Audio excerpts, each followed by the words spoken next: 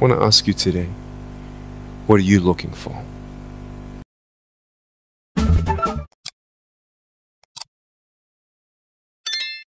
Guys, my name is Nick Vujicic. I was born in Australia in 1982, moved from Australia to California in the year 2006. And my life story, I'm just thankful that people have seen my life on some sort of level, whether it's just YouTube videos or seeing pictures of a limbless guy smile. People always ask me, what happened to you and how did you overcome what you've been through.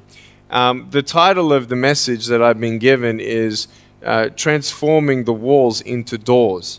When I speak corporately, the line that I like to use is changing obstacles into opportunities.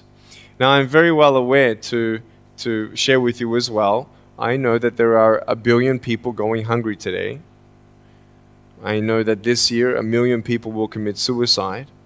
It's 1 every 40 seconds. I know today there are 120 million slaves, and I've met sex slaves, and I've seen the top of the pyramid as far as business and met the billionaires. I've met bankers, and I've also met orphans. We're all looking for something. We're all looking for hope. Hope you can't just have just because you were born with hope. No, we're born with pain. We're born and live through difficulties. And in our life, my parents always taught me that even though we don't know why I was born this way, that we have a choice. Either to be angry for what we don't have, or be thankful for what we do have.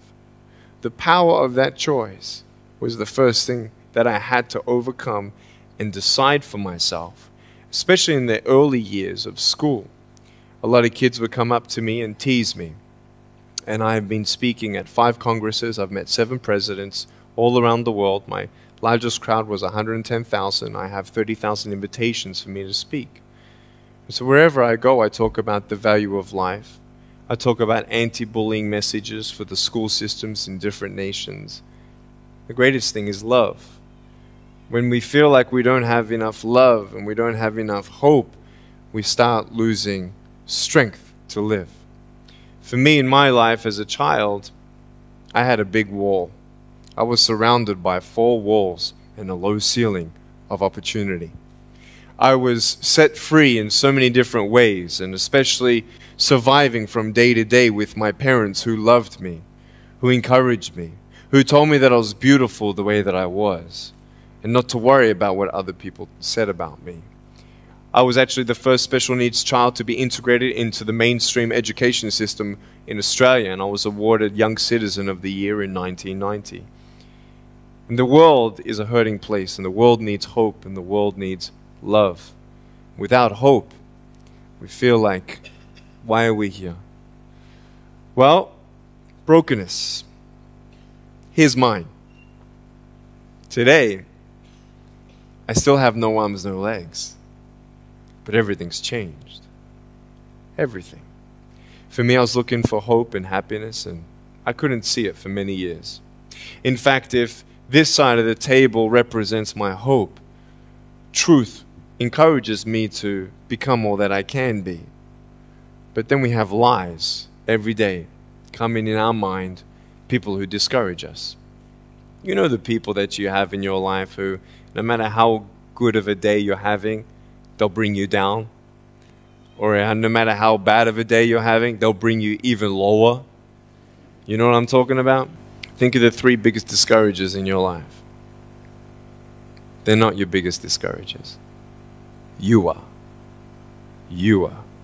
It only takes 3 seconds for me to tell you something discouraging. But then you may never forget my words. I've met so many 50-year-old women and 40-year-old women who still remember what their fathers told them that they wish they never heard. Words are powerful.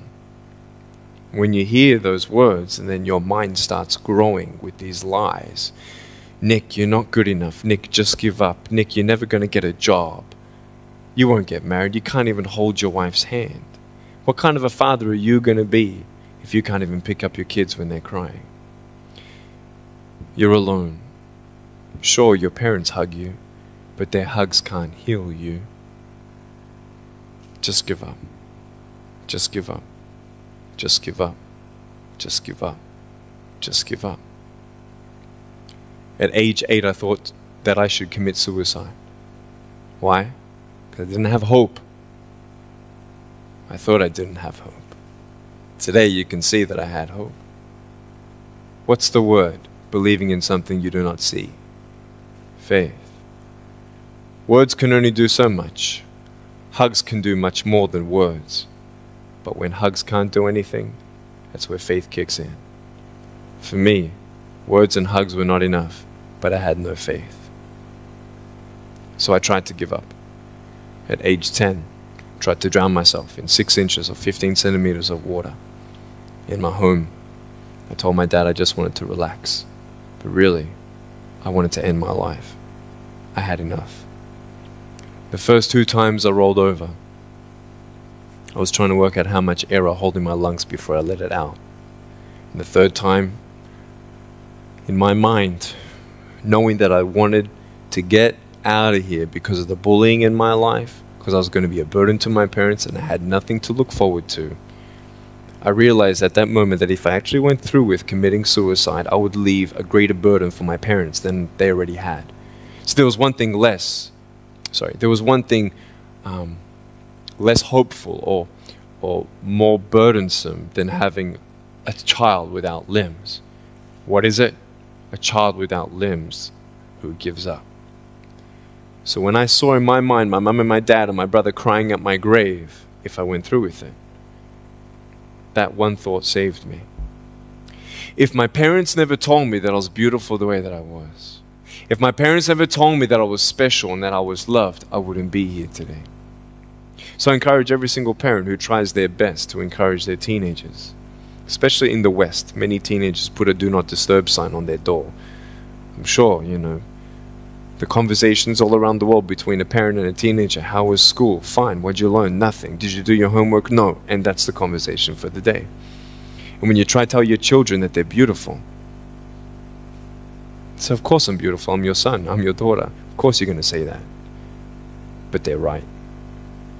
Every single human being has value, and my value is not determined on how I look or what job I have or where I'm from, where I was born, how much money. All that stuff is nothing.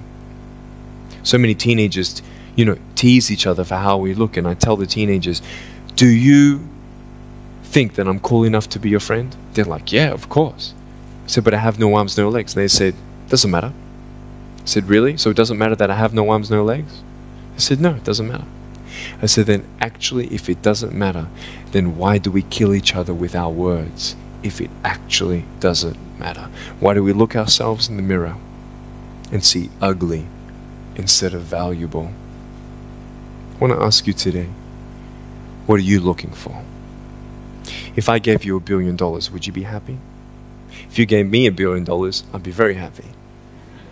But then if my mum dies tonight, am I happy? No. With all the money in the world, I'll never be happy. Why? Because money is something that cannot heal the soul.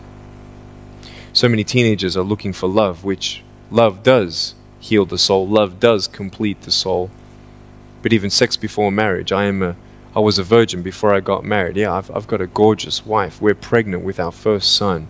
And I don't need hands to hold her hand. I only want to hold her heart. And how am I going to hug my kids? So many kids, they come up to me. It's amazing. They put their hands behind their back and hug me with their neck.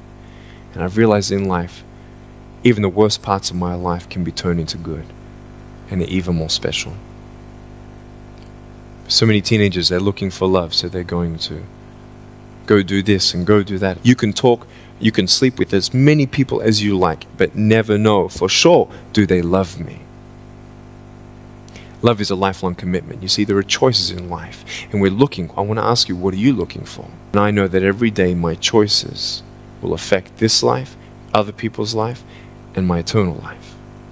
You got to come to the truth of knowing who you are and why you're here. William Barclay, he said, the greatest 2 days in anyone's life, the day you were born and the day you knew why.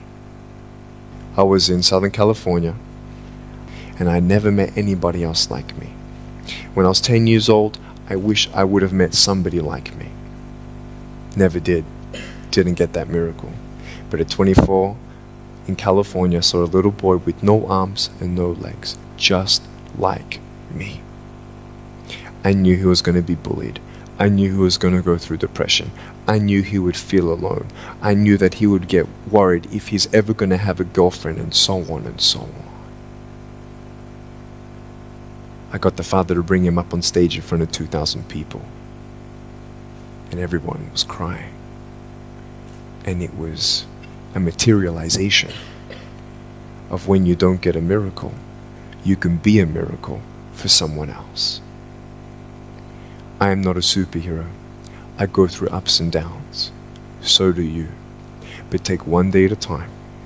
And if you haven't found that peace of knowing who you are and why you're here, and where you're going when you're not here, for me, I want you to know that's how I've overcome. I hope you are inspired to know that if I can dream big, then so can you. There are no walls.